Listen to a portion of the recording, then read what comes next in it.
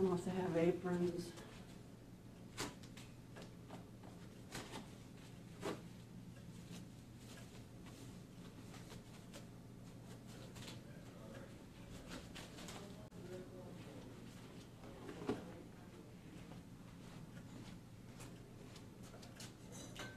Okay.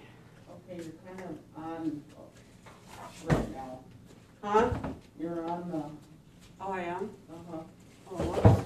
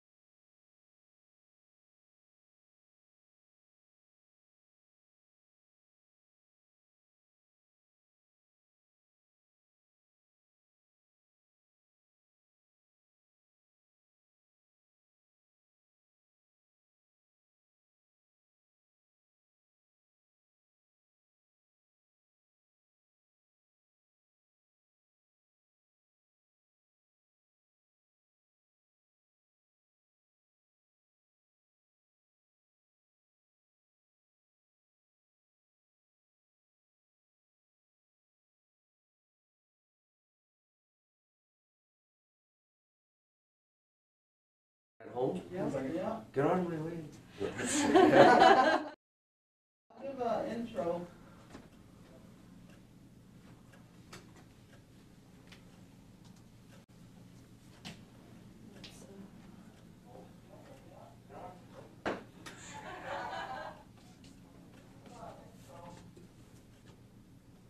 All right, everyone. Well, bonjour. Sorry for the little delay. But we're back here live again from the Nimke Wellness Center Public Health Kitchen. And today we have with us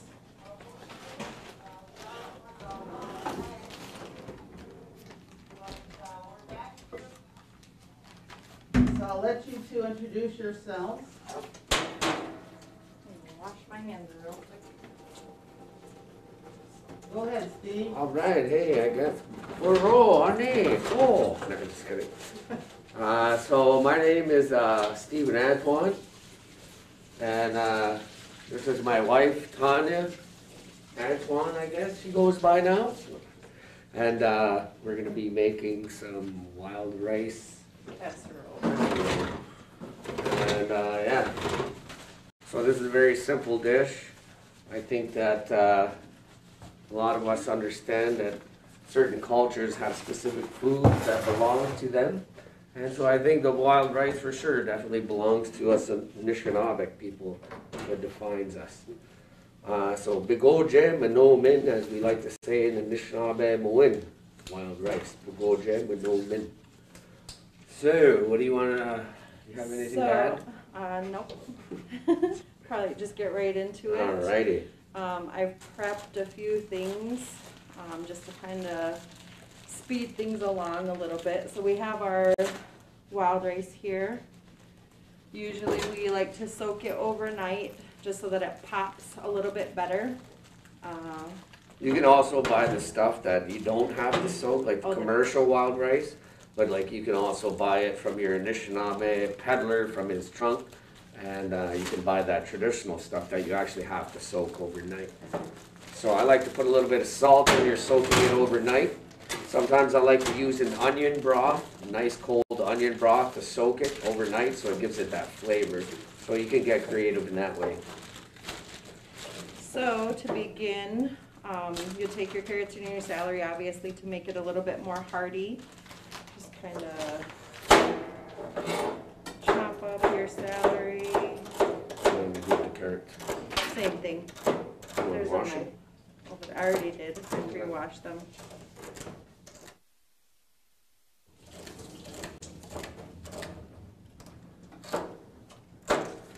Where? In that drawer, the other one. Yep. So chop up your celery, put it in your bowl, and we'll do the same thing with the carrot.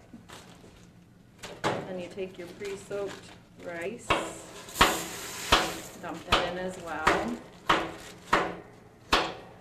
and then the beef broth as he's chopping carrots. When you're boiling, sometimes you'll lose broth. You can either add more water or add more beef broth. I like to use beef broth just to add flavor.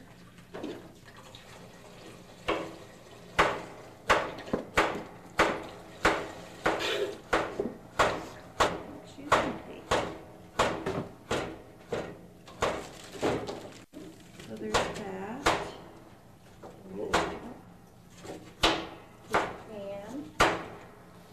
Did you smudge your pan?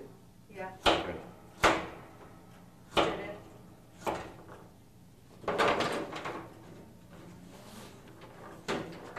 We got some runaway carrots. Is that good enough? Oh, bonjour. Oh. Presents. What's that? We got a spirit with us in the kitchen. You want to cut some more of these No, carrots in? that's enough. Then you take your buffalo.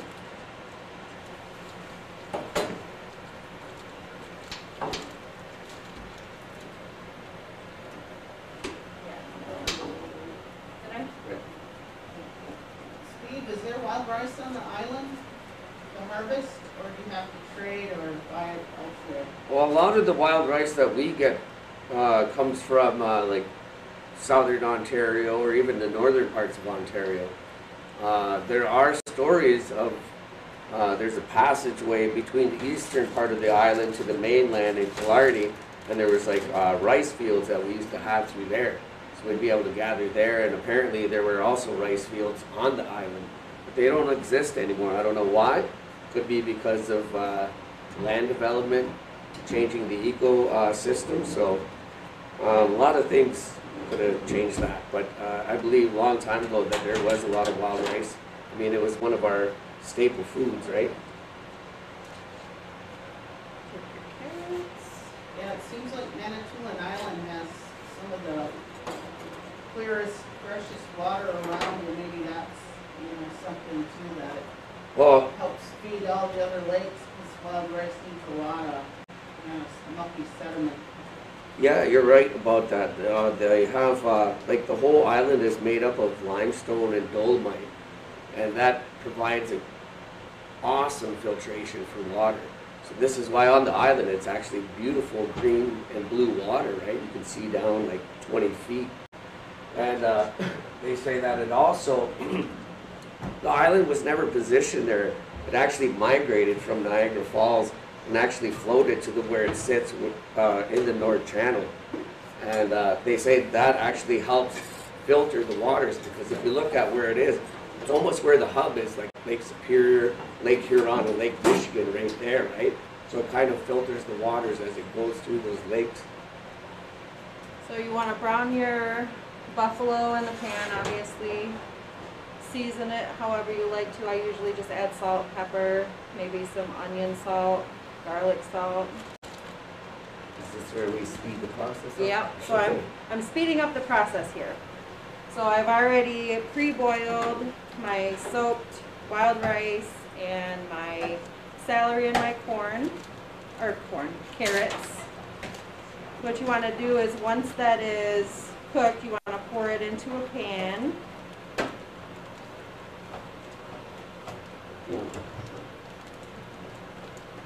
And like I said, you want to cook your rice until it pops, so it's nice and tender.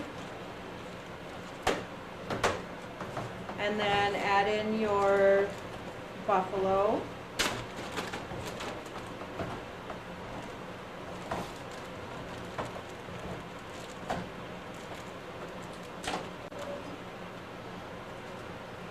Mix it up here.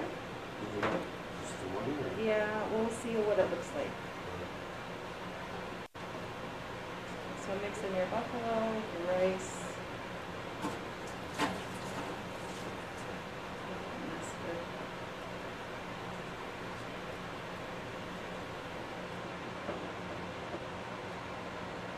I'm gonna turn the oven on to 300? 350. 350? So turn your oven on to 350. There's lots of different versions of this casserole. This specific one obviously has been passed down by generations. This one came from Stephen's grandmother, Linda, which gave to her mom, or his mom, Sherry. So then you want to add in your cream of mushroom soup. Yeah.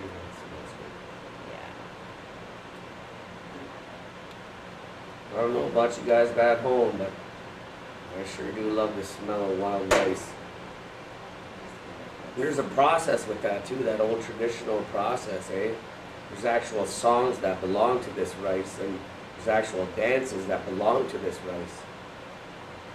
And so those people that still practice that, my hat's off to that, because it is a long process to get it from that husk into the canoe and then back home, and then singing those songs and actually dancing on it to release it.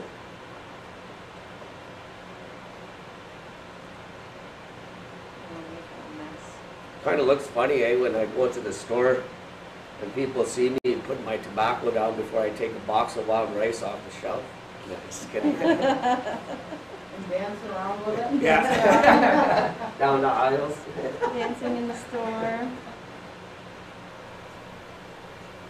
So I used a large can of the mushroom soup, and you can tell by the texture that it may be a little bit dry. So I think I'm gonna add in the smaller can of mushroom soup.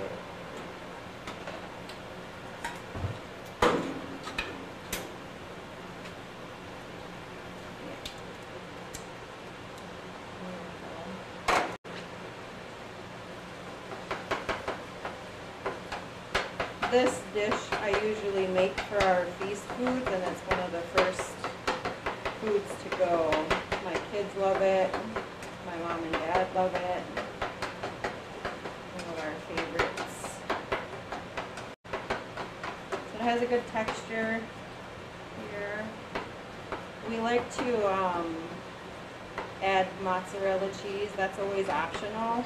Like I said, there's different variations of the casserole itself, so however you feel. I'm gonna tickle your taste buds.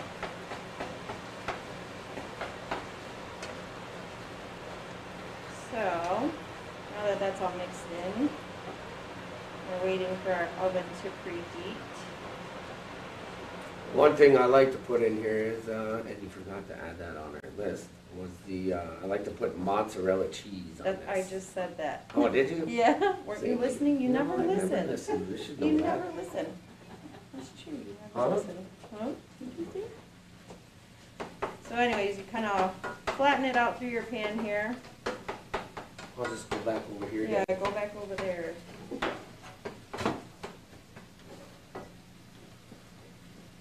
And then pop it in the oven for roughly 20 minutes. Is it warm? Yeah. Okay.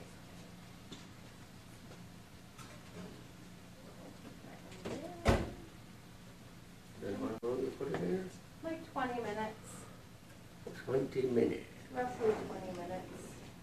And that's your wild rice casserole. So I hope you guys have been taking notes at home. The one ingredient we forgot to mention was love. Hey. And laughter. Yeah, and Love and laugh. Yeah, laughter. you gotta have that laughter, eh? Cooking in our kitchen is always fun. Always fun. So is your, once your broth gets going, what's the broth for? For your rice? But yeah, I cooked the rice in the broth.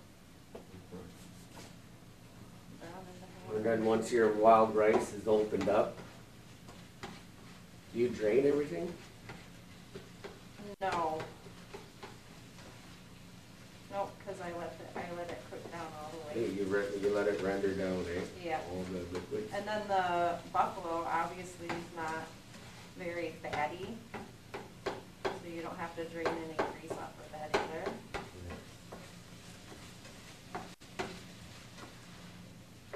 Is that light giving you flashbacks Yeah. from boomers? Shush. Gonna start dancing over there Start clubbing at boomers? at the Blue Gator. Hey.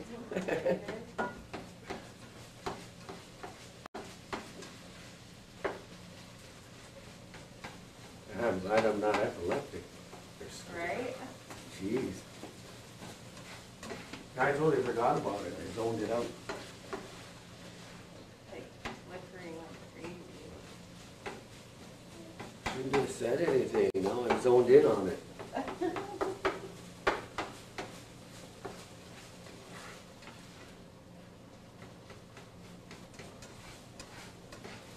So in the oven, I mean, you can keep on checking, especially with the cheese. I like to have a crispy cheese on top. So you can leave it in until the cheese starts browning.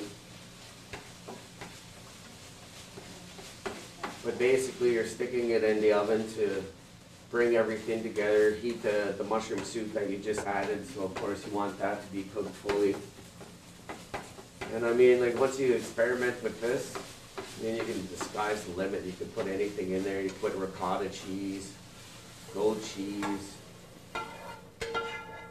You can put your own vegetable twist on there, chives.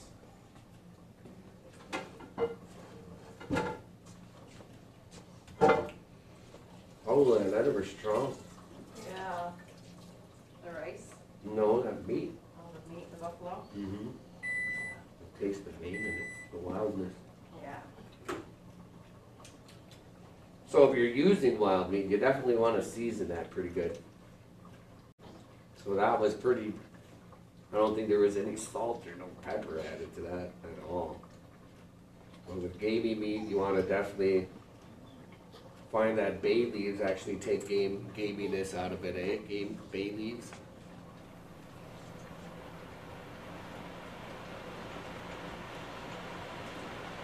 But even like back in the day, they even made this with beaver because of the amount of fat that it contained, right? But it's good with moose meat too. Yeah, moose meat, definitely. Venison. Yeah, deer.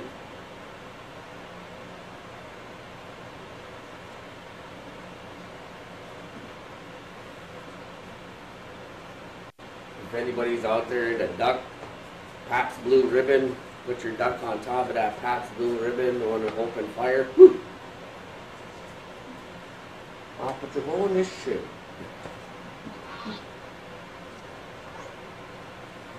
I think that's pretty much it. Are we waiting for it to come out? Yeah, just wait for it to come out. So this is the time me and Tanya would go and watch an episode of Family Feud. 'Cause we're getting old. We like our game shows now. No, just kidding.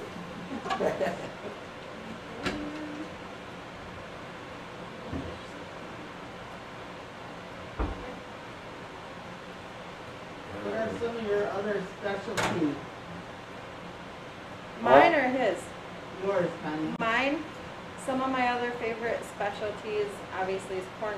My kids like corn soup. Let's see. I think every more traditional food, squash. You know, Right. yeah. My fry bread, obviously. I mean, it's not traditional food, but everybody has their own version of fry bread as well. So. The corn soup and the wild rice, there's lots of ways to cook that too. It just depends on what your taste buds like. Let's see, what else? What else do you like, Tristan? Besides the casserole? The soup, wild rice soup, corn soup. Anything that I don't have to cook and that she cooks, it's delicious. Yeah, she cooks awesome.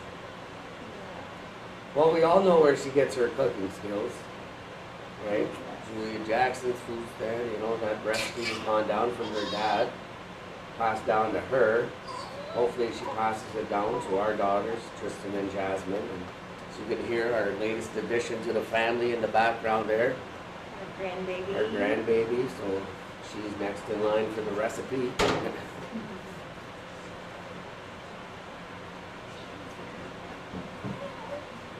And the thing is, they got a lot of things going on at 7th Generation there, and I like what they do is they have this beautiful garden that they harvest from, and it's a community garden. So like some of these vegetables that we're using actually come from that garden, right? The carrots. Yeah, we have lots of green peppers and kale, onion. We have onion in there as So well. if you can do that now, I'm sure a lot of people during this pandemic has actually experimented with their green thumb this year. I know I got a black thumb. I don't leave that to Tanya. But yeah, that sustainability of having your own garden is quite rewarding, I guess, when you're able to take it from your garden, or even when you go fishing, right? You're able to bring it home, and it's that old traditional way of providing, right? So I mean, you've got your garden going on, you can grow all kinds of squash, all kinds of green beans. That's what I like about 7th Gen. When they're not there at work, I sneak in their gardens and take tomatoes. No, I'm just kidding. There's lots of Roma tomatoes over there right now. I think Lee actually canned some Roma tomatoes last week. So we have lots of tomatoes over there, which we like to put in our soups. Hominy soup, that's another one that the girls like, my spicy hominy soup. That one came from my dad. I love his hominy You soup. guys tried to grow? Did you record over there? We did, yes. We have the Three Sisters there. We have the corn, beans, and squash right outside the greenhouse where we're growing our sema. We have lots of tobacco plants over there as well. So. Yeah, that's hard to, have you ever tried to grow Indian corn? No, It's hard. I don't have any luck with plants. You and me are in the same boat then, eh? Yeah. I can't even grow those simple ivies, eh? You know, those ones that your grandma used to have or your mom used to have them that grew along the walls and on the ceiling. I can't even do that. Marcella had in our terrible short presentation officer, who's, her office is sponsoring this little demonstration, cooking demonstration. Her husband Lee is an amazing gardener. Oh, yeah? They have a bunch of raised beds in their back 40 there that always yield just so much wonderful food, and they share it with other family members and friends, so we're always grateful when Lisa and I come home from work and there's a box of fresh veggies on our porch from the Adams. We appreciate people who have the patience and green thumb to grow out things like that. Oh, it's very tough work. Like, I mean, like, we try to grow a garden ourselves, and We have a little tiny squash like that. we didn't yield too much from it this year, but hopefully next year we're thinking about doing raised beds. Talking about your house. But We started them inside in the spring, and our cucumbers took right off. Our cucumbers did really well. Our carrots did really well. And then when we transplanted them into the ground, I mixed the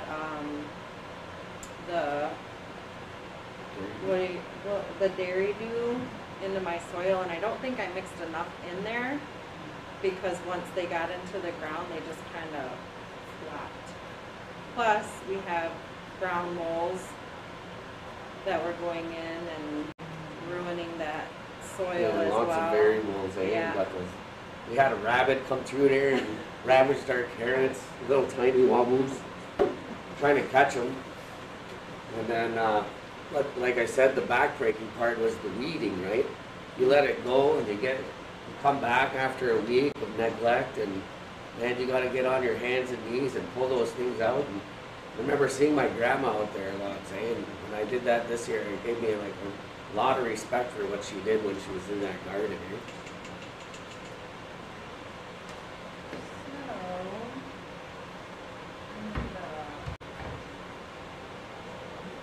Are you making a soup too?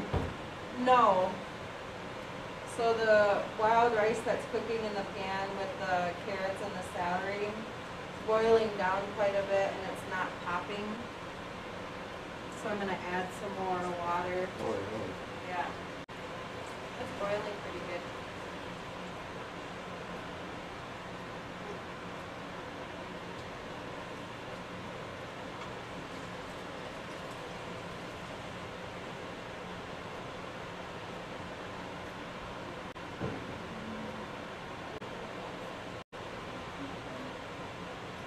I guess you could make wild rice soup like that too, right? Yep, you could do soup like this as well.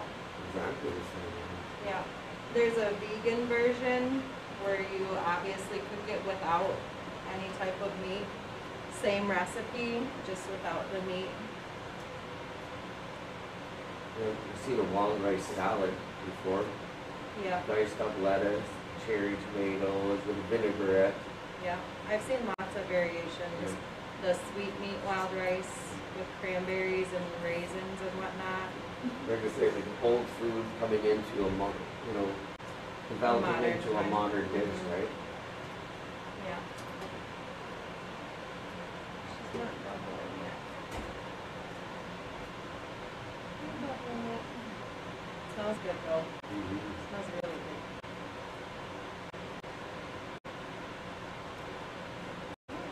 Smoke break.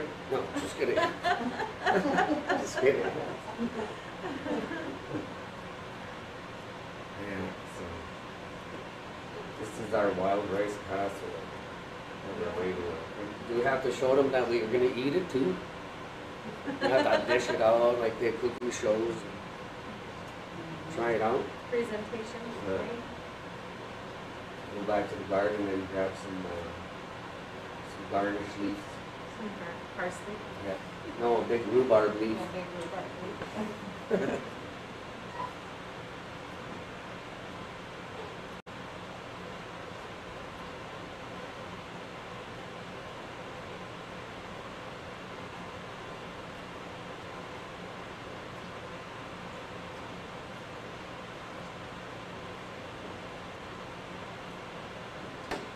I don't know if you remember James Broom. He's a good traditional dancer, but anyways, he went to school for cooking, and he's like the lead chef up there for the Leelanau Sands, I think. And he's done like variations on like old school foods and brought it into a modern time, right, with using everything that's around us now. And he's created quite a menu over there. So I've been meaning to go up there and check it out because it's pretty amazing stuff that I've heard he's been doing up there. Those Great Lakes food summits are always amazing. Oh yeah? Yeah, all those indigenous chefs come together and they just cook and share ideas, recipes, different fusions together from different parts of the country. I think the last one was held in Pima, Iowa last year. The Meskwaki tribe hosted. But they even had chefs that came up from Central America. Oh, wow. Yeah. I know Clinton and Lee from 7 Gen went over to the one in Oneida. And then Clinton went to the one down in Dowagiac where they did the smoked meat and the teepees and whatnot. He said it was awesome. Really, really awesome. So I think those food summits are really a nice place to be able to even trade seeds, right? Mm-hmm. For That's a good different idea. gardens. Yeah, there was a guy back home too. He worked for the golf course in their kitchen, and he had some guests from China, and he actually used the local wild goods from Manitoulin. He went out and grabbed all the stuff from the bush, hey? And he actually made a kimchi for them out of all the wild stuff that was there. And those Asians were really impressed at what he brought to the table. Eh? He brought this from here, you got that there. You know, you just got this morning, you could taste the freshness, you know. It's great. It's good to see indigenous cooks out there, First Nation cooks.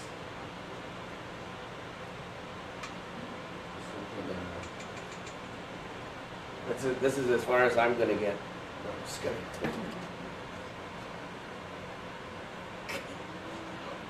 What do you think, Mama Bear? Still not bubbling yet. I like to wait for the crispy layer on the top, and then you can see the soup actually bubbling in the bottom. That's usually when I pull it out of the oven. Yeah, we could turn up the heat a little bit.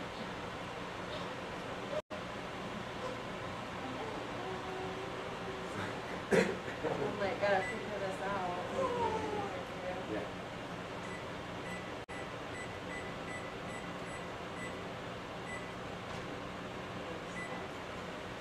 There we go.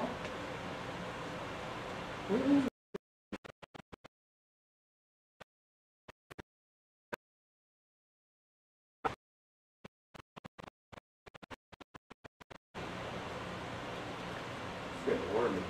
It is getting warm in here. We got the oven going, and then we got the stuff on top going. Well, open and covered. Leave it Open on and top. covered on that window. Is there Indian in there?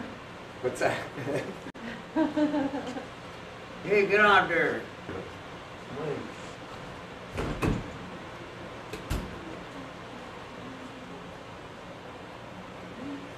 If you find an Indian in your cupboard, it's probably your cousin.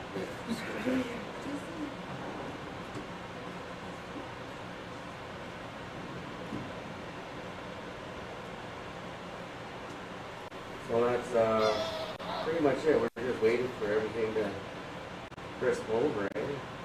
Yep. Very simple. You know what? I was thinking just now, we should try chicken next time. Putting chicken in it?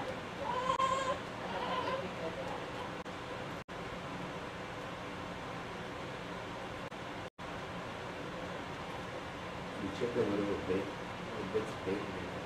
Chicken and bacon?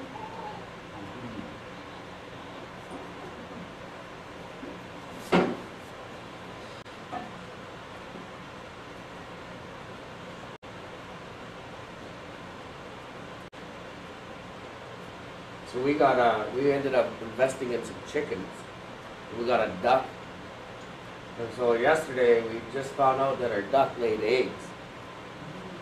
So we're trying to figure out if we can eat those. Would You eat assume duck so, eggs? yeah.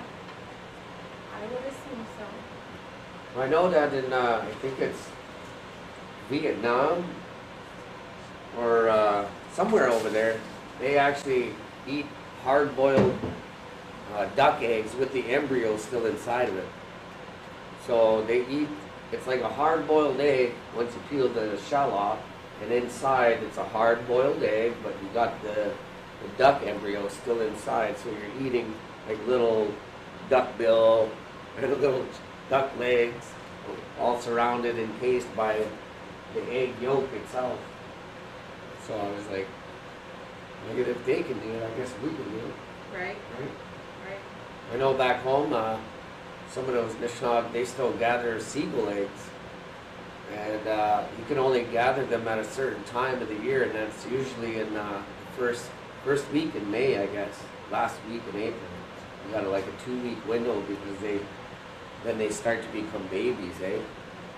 So, but they say too many of those eggs, because they're high in protein, very high in protein, that they can make you sick if you eat too many. But just like with a lot of things, too much of it is bad for us.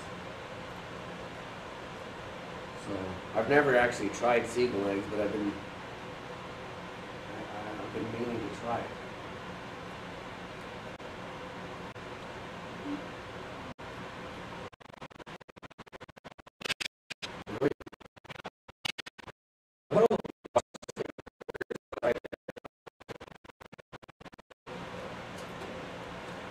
What you got there? It's starting to bubble. I see it in the corner. Yeah, Yeah. in the corner.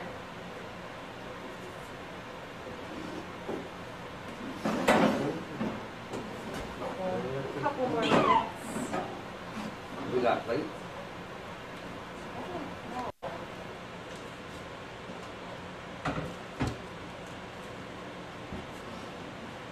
Oh.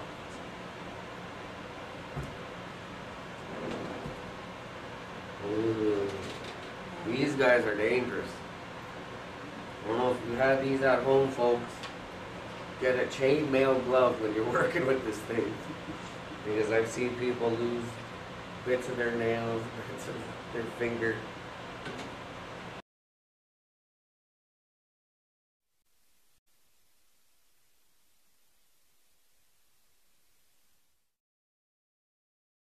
And I ended up cutting one of my pieces of finger, and I still got a scar right there. You can see it's like a little wound, and I don't have no feeling there anymore.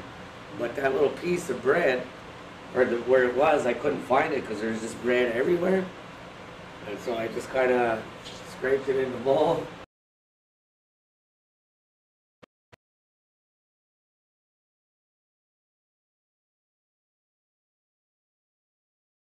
Very, very dangerous.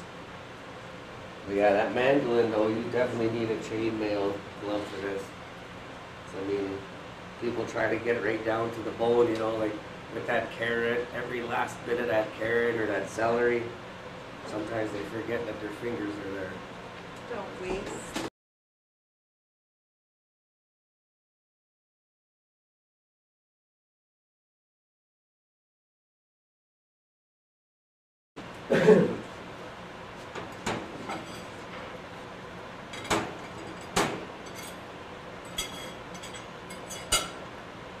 I remember eating government cheese when I was growing up in Canada, but I remember the carnation milk and like powdered milk. You had to mix the milk with water just to stretch it out or take that thickness out of that milk.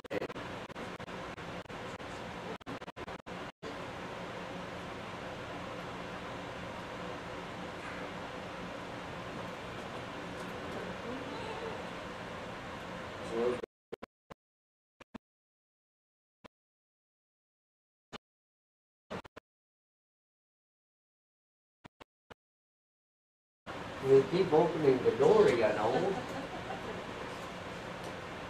Looks like it says it's preheated. Yeah.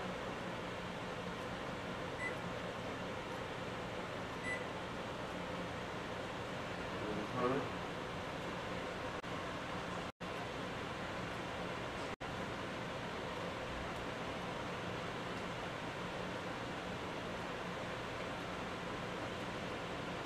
Usually that thing's heated up. Yeah. It's been, so it dropped. It was at 345 and yeah. now it's at 315.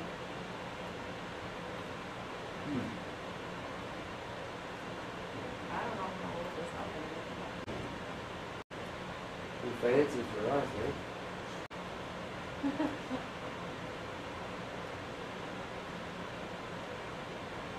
Even my rice isn't popping. It's boiling pretty Did you soak it? good. I did soak it this one, yes.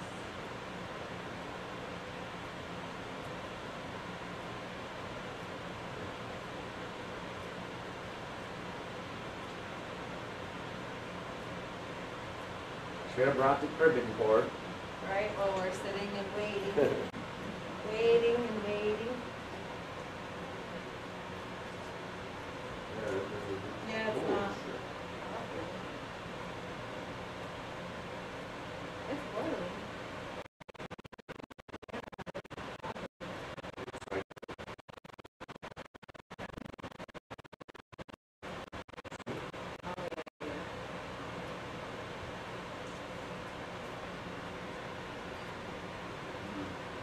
Tender. It's getting there.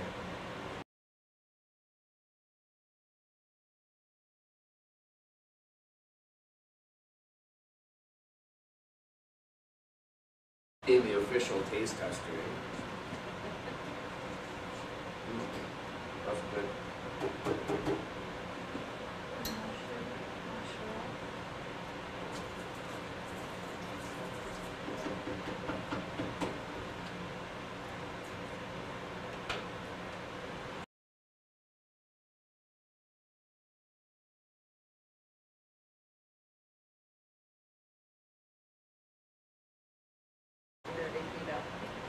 I don't even know how you would heat this one up. I think, You should have put it together. yeah, right? probably should have put it on the bottom. Oh, that's some stuff here. I'll go roll it up. Good. It's not a favorite setting here.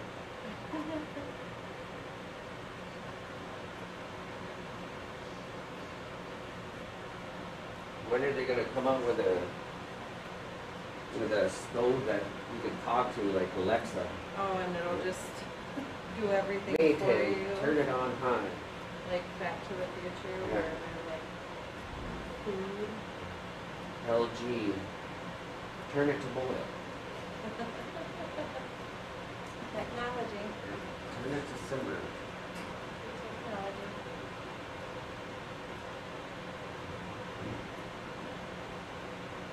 Or even one that has a radio in it. I think they need it. I think so. I don't know.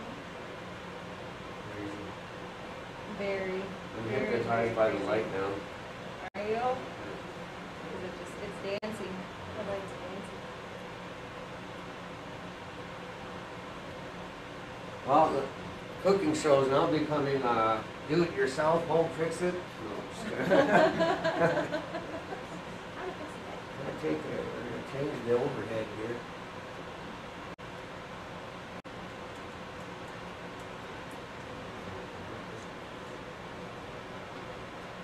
Ah!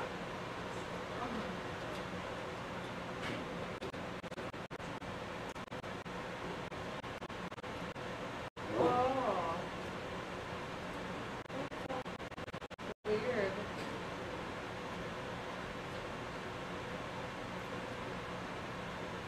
Yikes.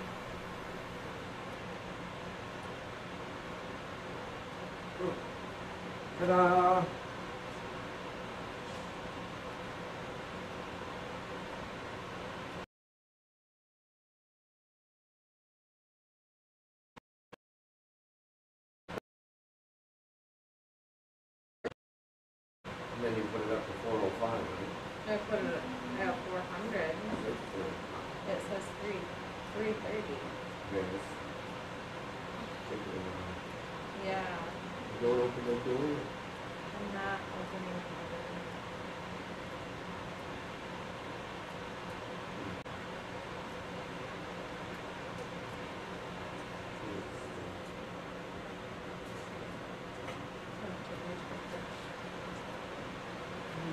Okay.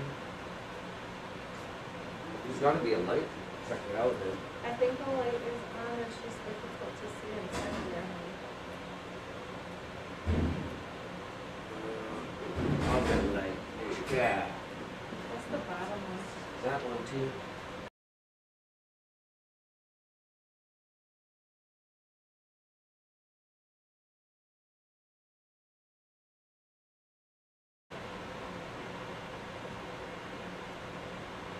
Does it look? It's just that one corner that's bubbling, not all the way through. That you can see right Oh now. yeah. Just that one corner.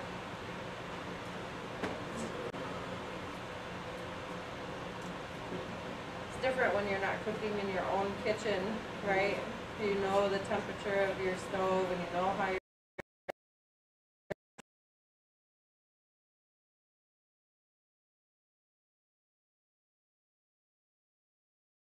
Throw another log in there, Steve. No, it's funny because back home we have a lot of power outages, eh? So I was staying with my cousin there, and we had a power outage that actually lasted all day. Power went out at 8 in the morning and didn't get restored till about 11:30 that night, eh? And it was winter, so of course he's got electric heat. But when the power went out, we had to rely on his wood stove, and that thing was, once we got it cooking, and it got hot in there, and he's like, "Man, I'm so hungry, but the dang stove doesn't work." I said, "We got a stove downstairs, piping hot right now." So we ended up making hamburgers and French fries. We had a little pot on the stove there that had oil in it. Cut the French fries, threw them in there, and we made hamburger on a cast iron skillet on that stove.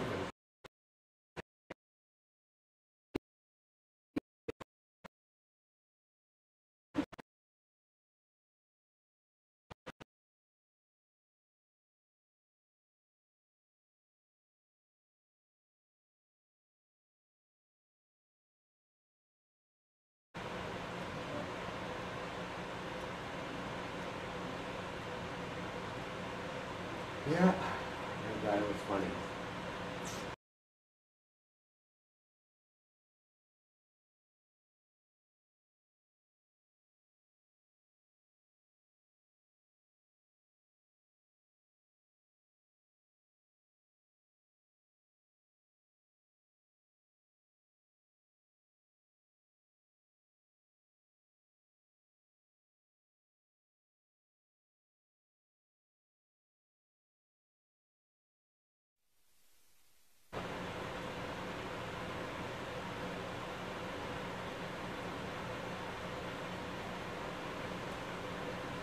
Man, that's taking forever. I eh? know, that's what I said.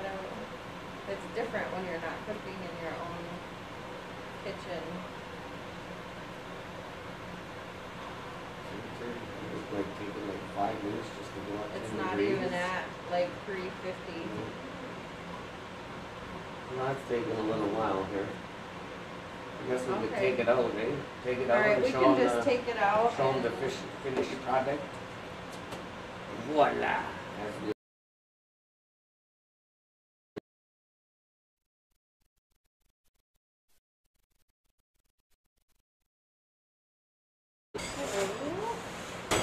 Mmm. Should be a finished product.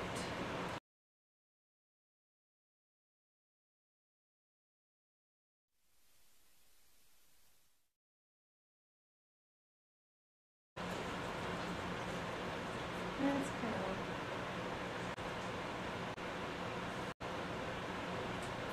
Mm. she hot. Right? No. It looks good. So like I said, if it has some cheese on there, Yeah. and you can see the creaminess from the cream of mushroom, of course, right? That's what that looks like.